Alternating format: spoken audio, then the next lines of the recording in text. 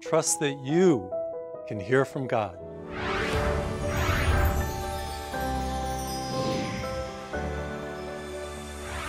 Welcome to Live with Passion. I'm Father Cedric Pizzania. I am producing a series about trust, and this has to do with trusting in your prayer life that you can hear from God.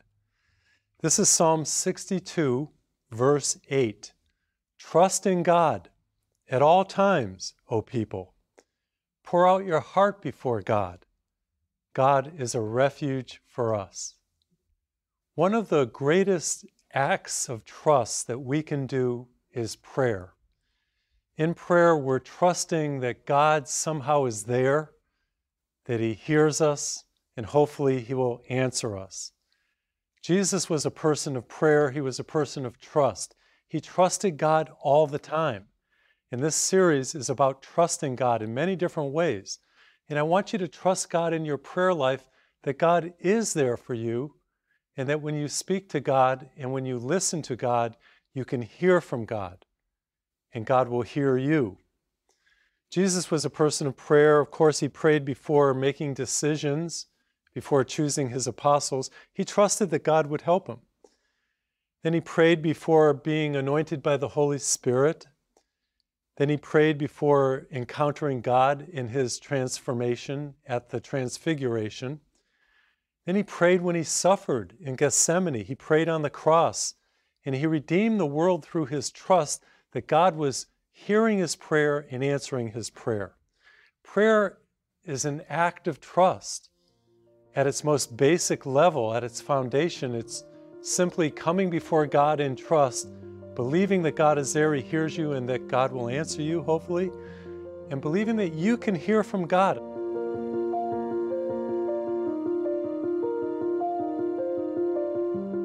I expressly want to underline that you can hear from God. People struggle in their prayer life.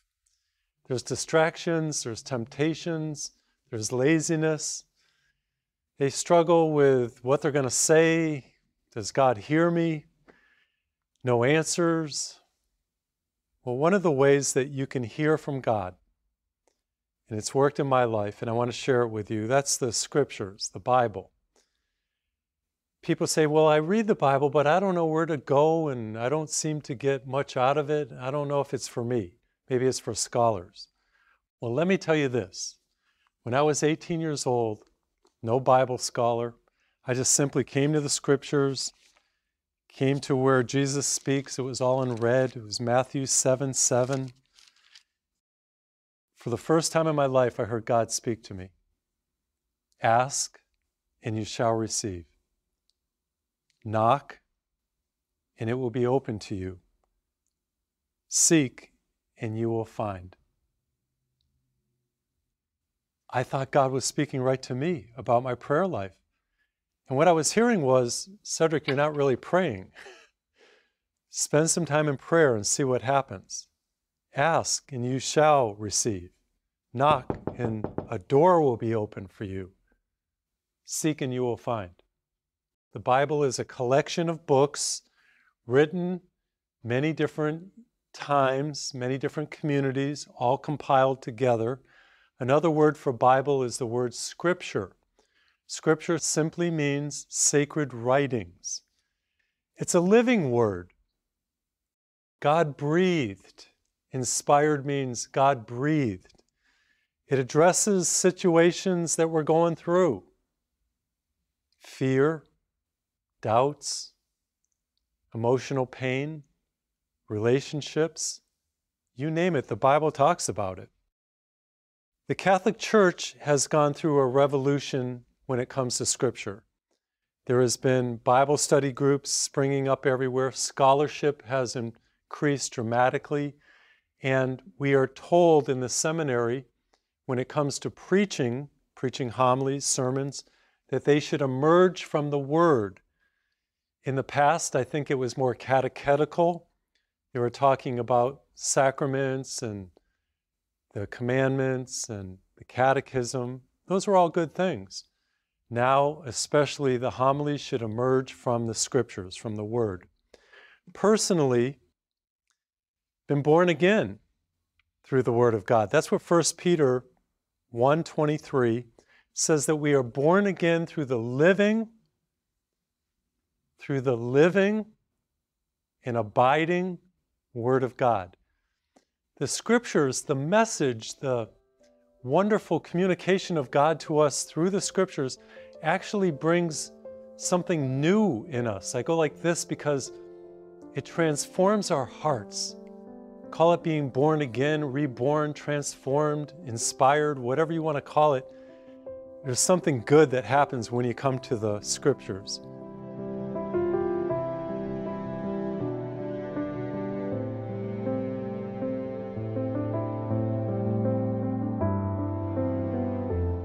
For me personally, it inspires me, guides me, encourages me, challenges me, comforts me, gives me hope. It's a living hope. It's truth. And there are precious promises in the Word. And God is a promise keeper. When you read those promises and you hold on to them, you know that they're true. For example, if God is for us, who can be against? We are more than conquerors through Him who loves us. Nothing can separate us from the love of God. These are promises. I can do all things through Christ who strengthens me. Nothing is impossible for God. There's encouragement. Talks about trust. In today's scripture, trust God at all times, O people. Pour out your hearts before Him. Talks about trusting God in prayer. Vatican II, which was this great gathering of bishops from around the world, the Pope, the cardinals, 60 years ago in Rome, Vatican II taught us to read the Bible. In fact, one of the constitutions, that's the highest teaching of the Church, a constitution of Vatican II, was called De Verbum, the Word of God. And it had to do with the Scriptures. And it said that we can come to know Jesus in a personal way by frequent reading of the divine Scriptures. That's so powerful because Jesus literally, His fragrance comes to us through the Scriptures. Right after we proclaim the gospel, priests or deacons, we bend over and we kiss. We kiss the book. We kiss the Bible. Why is that? Because we reverence what's in there, but because Jesus comes to us through the Scriptures. Jesus is present in the sacraments, present in the Bible, present in the community, and we reverence that. The Bible literally, Christ is alive through the Scriptures. We are fed at the table of the altar with communion, and we're fed at this table, the table of God's Word. The Catholic Church, for those of you who are not Catholic, the Catholic Church is a Bible-believing church. In fact, this may be news to you, the Bible emerged from the church. The church didn't emerge from the Bible. It was the early Christian community, and we trace our Catholic roots all the way back to the apostles, that wrote the Scriptures, of course being inspired by God. So the Bible came from the community, and then the community continued to grow. The community did not come from the Bible. We are a Bible-believing church. At every Mass, we have the Scriptures proclaimed, not novels, not poetry, not fiction, the Scriptures. And it will always be that way. And not just one reading. On Sunday, we have 4 readings from the Bible. The Psalm, the Old Testament, the New Testament, and the Gospel. During weekday liturgies, 3 readings from the Bible. 15 years ago, there was a synod on the Word of God in the Catholic Church. Bishops met from around the world, and it was all about the Word of God. It lasted some 3 weeks, and they talked about how can we get people to read the Bible in the church. Well, one of the cardinals got up and addressed the synod, and he said that the Bible is God's love letter addressed to us personally. And that is so good. Everybody clapped when he said that. Think about the Scriptures that way, that it's not just for everybody else, it's for you. God is trying to communicate with you. I found that out as a young boy when I was 18, and the scripture spoke to me, and multitudes of time after that, how God speaks to me through the Word. Now, I'm not up on a glory cloud somewhere. I'm just like you. Sometimes it doesn't make sense, and I don't know exactly what God's saying, but I'm going to help you with that in a minute. But a lot of times, it's transformative. Like I said, we're born again through the living and abiding Word of God, and I want you to trust that you can hear. It's for you as much as for anybody else.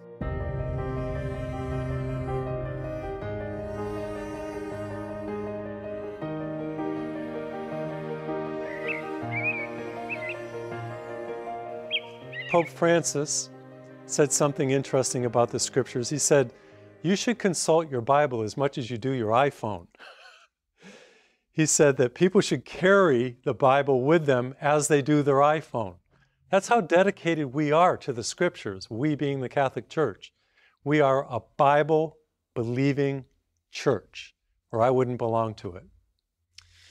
So many tell me, Father, I'm struggling getting anything out of the Bible. How do you do it? I want to explain to you an ancient practice of the Catholic Church called Lectio Divina. Lectio Divina. Came from the 3rd century.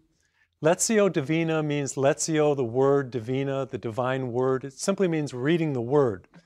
First of all, Lectio, in order to get something out of the scriptures, first of all, let's get real basic here. You got to come to the scripture. Oftentimes people have it on their bookshelf. They don't read it at all. Just spend a little time reading it. That's the first step. You got to come to the Bible, read a little bit about it. Especially if you're a Catholic and you go to Mass, try reading the daily Mass readings, whatever it is, the Sunday Mass readings. There are helps to this. There are booklets called The Word Among Us, Give Us This Day, Magnificat, that have each day broken down into the scripture readings, making it really simple. Because sometimes the Bible itself can be very intimidating for people. Where do I begin? What do all these numbers mean? How do you make sense of this? You get a magazine like that, The Word Among Us, Give Us This Day, Magnificat, doesn't cost all that much for a subscription, and simply read. Watch what happens. Read the Mass readings or the New Testament. People don't normally know where to begin. You don't want to start way back at the beginning because then you get into the genealogies and you're not going to be all that inspired with it. Stick with the New Testament at first, and then you can explore the Psalms and Proverbs and different things like that. But basically, I would say the Mass readings, and if you're not Catholic, go to the Gospels, go to the letters of Paul, go to the Psalms, go to the Proverbs, explore, and don't spend a long time. Otherwise, you're not going to go to it the next day. Just 5 minutes, 10 minutes, a little bit of time. Give yourself to it. Watch what happens. This is Lectio Divina. You simply read and you concentrate on the Word. And let me tell you something very quickly. People say, okay, I read the scriptures, Father Cedric, but I still don't feel like I'm getting anything out of it. It's just I read it and nothing happens. Well, here's what you got to do. When I have to preach a homily or a sermon before 500 or 1,000 people, I can be the same as you. I can just kind of read it and it just goes by. But when I have to preach a sermon, I read it slowly. I focus on it. I concentrate on it. Because what am I going to say to all these people? And it's amazing how if you have to preach a homily, say you have to preach a homily to 500 people on a scripture reading, if you had to do it, it's amazing what you're going to get out of it because you will slow down enough to look and to focus and to concentrate because you know that you have to get up there in front of all those people and say something about it. So pretend that you're going to preach. Slow down and focus, concentrate. Just don't read it. Slow down a little bit. Begins with Lectio Divina, simply reading the scriptures in a focused, concentrated way. 5-10 minutes, that's all it takes. And then the next part of Lectio Divina, this ancient practice, something called meditatio. Meditatio is just what you think it is. Meditating. It says in the Bible that Mary treasured all these things in her heart. She reflected about life. Same with us. We need to reflect about life and about the scriptures. That means take a few moments after you read and just get quiet. Doesn't have to be 5 or 10 minutes, just 30 seconds. Take a deep breath and let it out and say, what is this saying to me? Pause. Take a moment. You'll notice that my producer and I have been doing something in our episodes. They're called pauses. After I speak for a little while, we'll stop. You'll hear some music playing. You'll see some images to help you to reflect upon what I've just said. They're called pauses. And I got that idea from the Bible itself. In the Bible, as I was reading the Psalms, it would stop for a moment, and there was a word called Selah. The word means pause and think about that. The Bible itself is telling us to meditate, pause, think about what you just read. And that's what we're trying to do in these programs, these episodes, trying to help you to pause for a moment to think about what I'm preaching. Same with the scriptures. You just take a little bit of time, you pause and you think about it. Great example, Psalm 62:8. I began the episode with that. Trust in God at all times, O people. Pour out your heart before God, for God is our refuge. Then after that, it says Selah. It's a built-in pause. And it wants us to think, it being the Bible, the writer of the scriptures, the psalmist, wants us to think about, in our prayer life, trusting in God. What is he saying? He's saying that as you pray, trust that God is there, trust that he hears you, trust that you can hear from him. Pour out your hearts. Tell God what you're thinking. God is a refuge. God is our stronghold. God is our rock. God is unshakable. Those are just a few thoughts, but my main point is pause. And it says, in good times and in bad, at all times, O people. There are seasons in our life when we're going through good times and everything's going great, and there are seasons in our life that we are struggling and suffering. At all times, trust God, it's saying. This is what I mean about pausing. You think about what you just read instead of just reading it and going on to the next thing. The scriptures are rich. They're pregnant with ideas. They can help you. You can hear from God if you focus and concentrate. Remember, act as if you're about to preach in front of a lot of people. Sometime back, I was preaching at a religious conference. Actually, it was a full gospel businessmen's conference. I was invited as a Catholic priest. Most of these people were non-denominational Protestant people. And as a Catholic priest that they've heard before, they wanted to hear from me. There was 900 people at this convention center, and I was shaking hands, and everybody was in my... I ended up getting the COVID disease, the pandemic, and it was terrible. I got sick, got a sore throat, was in bed, had to take Paxlovid. It was a tough situation. But I trusted God. The bottom line is I was supposed to go on a mission to Michigan the week after that conference. I couldn't go. I had to cancel the mission. And I didn't understand why, but I trusted God. In good times and in hard times. Trust God at all times, O people. This is what the scriptures do. They give us ideas. You have to fill in the blanks. You have to connect it with your own experiences. That's inspiration. Meditatio. Spend a little bit of time just thinking about it. Lean on God with your whole heart. Trust God with your marriage. Rely on God with your finances. Be confident in God for your future.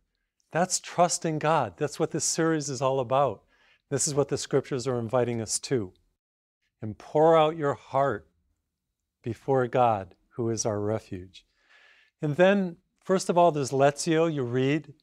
Meditatio, spend a few moments thinking about what you just read, focusing on it. What would I say to people at my homily?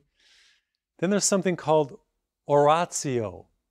Oratio simply means prayer. We just heard it. Pour out your hearts to God, O people. You surrender to God in prayer. You just simply be honest, be rigorously honest about what's going on.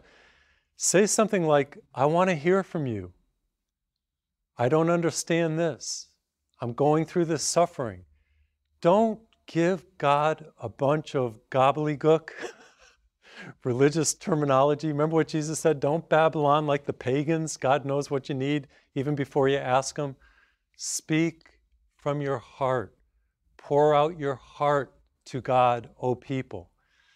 Tell God honestly what you're feeling. Even if you're angry at God, tell Him. God can handle it.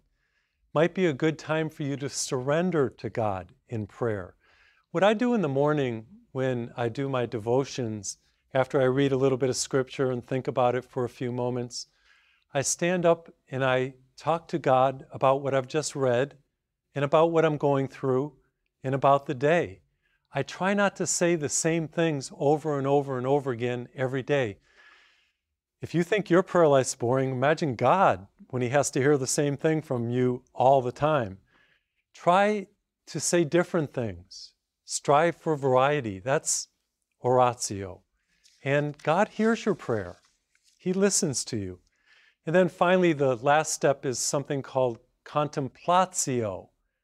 Contemplatio, contemplation, yeah, it's the study, it's meditation, it's praying, and then it's acting on the Word. The Bible is not just a book to be read, it's a book to act on. And if you don't act on it, not a whole lot of things are going to happen. Really important. The Bible encourages us, inspires us, comforts us, and challenges us. I liken it to like a diet book. You can read diet books all you want. Got to lose some weight. This is the novel thing. This is the in vogue book. Reading it, it's not going to do a thing unless you do what it says. Same thing with the scriptures. Jesus said, blessed are those who hear the word of God and do it. Act on it. And I'll tell you, one of the reasons why people don't come to the scriptures is because they're afraid of what it might ask of them. And yes, it will call you to repentance. That was one of the early things that happened in my life, repentance, and it continues throughout my life. We need to turn our moral life and our hearts over to God. It will call it, because it's the truth, it will call us to repentance. It will call us to read more and to pray more, to get deeper with God. It will invite us to live a significant life, not just a surface life, to be fruitful. The Bible will call us. God will call us through the scriptures to more, and that's okay. Don't be afraid of that. The scriptures want to make us magnificent and fruitful and significant in our life. Trust God at all times, O people. Pour out your hearts before Him, for God is a refuge for us. I put on the front of my Bible a cover, and it's a Bible cover with a butterfly. Butterfly is a symbol of transformation. And as I think about my life over the years, the many years I've lived since I was an 18-year-old young man coming to the scriptures, the Bible has brought transformation in me. I am not the same person that I used to be by far. And it's because of reading, meditating, listening, and trying the best I can to do what the scriptures are asking. When I was finally ordained a deacon, and that's right before you're ordained a priest for about 6 months, then you are ordained to preach as a deacon. The Bible was handed to me by the bishop at the ordination. He gave it to me, and this happens at every ordination. And he says this, he said, believe what you read, teach what you believe, and practice what you preach. And that's great advice for all of us. Simply read the scriptures, spend a little time thinking about it, pour out your heart before God, and do what it says. Trust, and you will be blessed. Don't just live, live with passion. I love reaching out to people of all ages, especially to young people. Got a letter from a young man. Father Cedric, I'm an 11-year-old who listens to your TV programs with my father. I go to a Christian school, but you really helped me to learn about Jesus. Keep going and proclaim the gospel to all people. That really touches my heart because I want to reach out to young people and help them to come to know Jesus. And one of the ways that we can do that is by coming to the scriptures. And I just told you about that. I have this picture Bible that many people have gotten because of their donations, because they've become partners with my ministry. I want to interest you in that. I will send that Bible to you for any donation. And also, if you become a partner with my ministry, I really appreciate that. Then I wanted to tell you about my book, The Sacred Quest. This book is about prayer.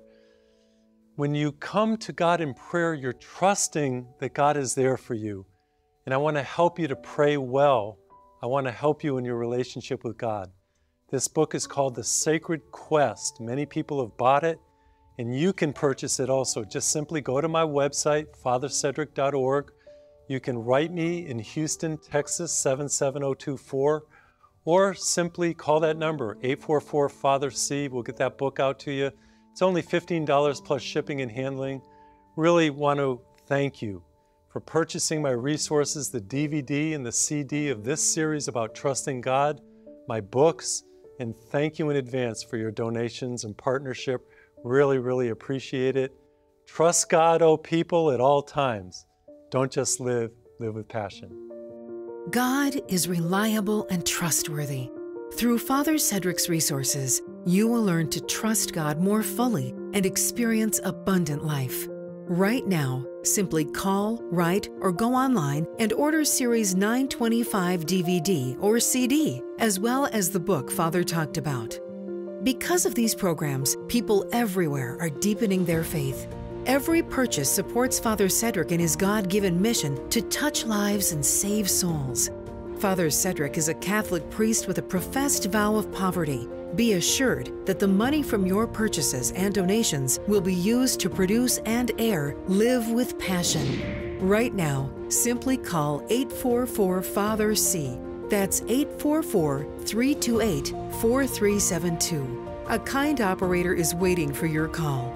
Or write Father Cedric at 430 Bunker Hill Road, Houston, Texas, 77024, or log on to frcedric.org and order online. Simple, easy, and secure. Whatever you're going through, lean on the everlasting arms.